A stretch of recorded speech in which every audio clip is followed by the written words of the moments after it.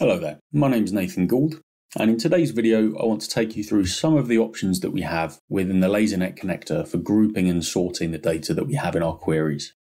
So the first question is, why do we need to do that? And the answer is that in modern ERP systems there's just such a breadth of data, just such a huge amount of information, that it can be hard to see the wood for the trees. So we've built in a number of tools which allow us to manipulate the data in a way which makes it more useful to us. So that's tools for sorting and separating the data in the file, and also for excluding data that we don't want to see at all. And then we've also got some tools for manipulating that data to show it in a way which is more useful. So to begin with, we're going to look at the two main options that we have within the Lasernet query, and that is sorting the data. So for example, by ascending or descending, and then grouping the data. So splitting it out into different files based on some criteria that we've defined. Then we can also define a default range. So say, only show me data which matches a certain piece of criteria, and don't bother showing me anything else. So that's what we're going to be looking at today. We do also have some other tools that we'll look at in another video, which is that we have other ways of excluding data from the query, so other ranges we can define. And that is in the dialog and also in the report structure. And then we'll look at the other tools that we talked about with our group by query.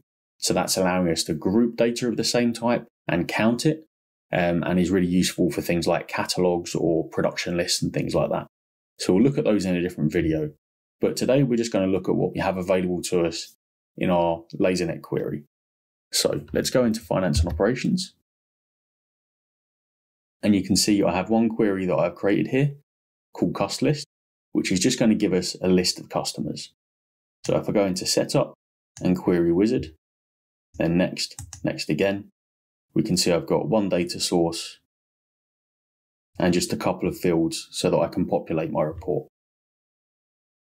So then if I go to Setup and Run Report, click OK,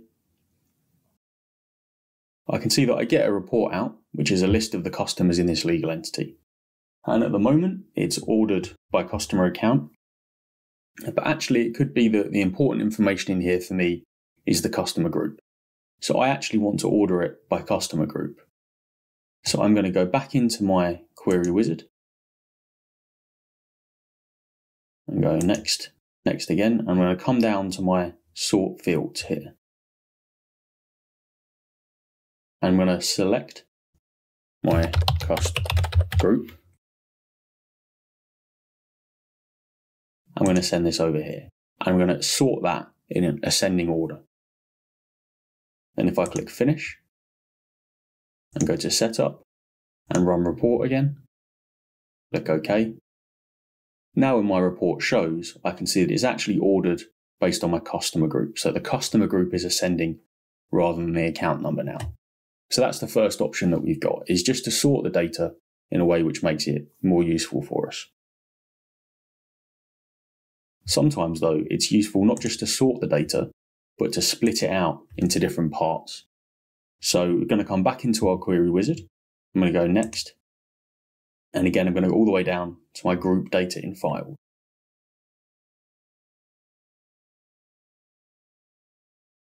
And I'm actually going to create a file for each one of my customer groups.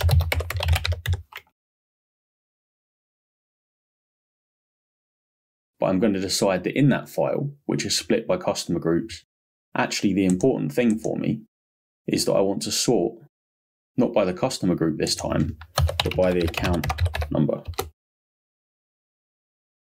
So we can use both of these tools at the same time.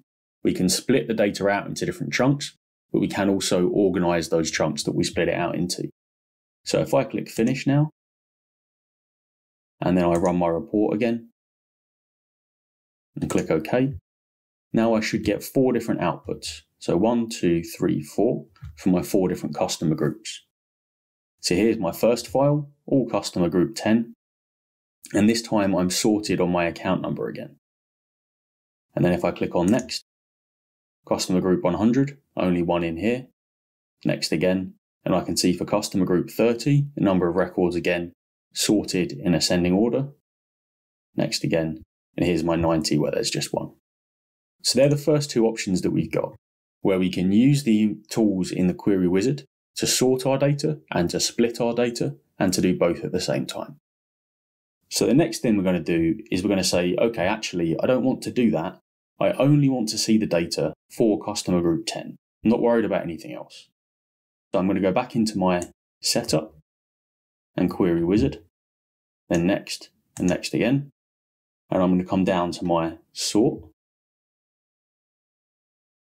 I'm going to remove this. And I'm going to come down to my range. And I'm going to say cost group. Select that, send it over. And when I select it, I can see that I have this value here. So I'm going to say my value is 10. Or I can use my drop down here to select it.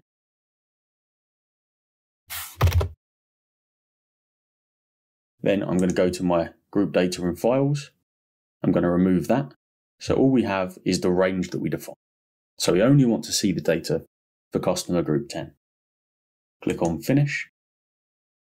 And then again, set up and run report. Click OK. And now you can see there's only one file this time, but it's just my one for customer group 10. So that's the basic tools that we have available to us within the Lasernet connector for manipulating the data in our Lasernet query. We can use a range, we can use a sort, or we can split it out into different files. And we can do all different combinations of those things as well.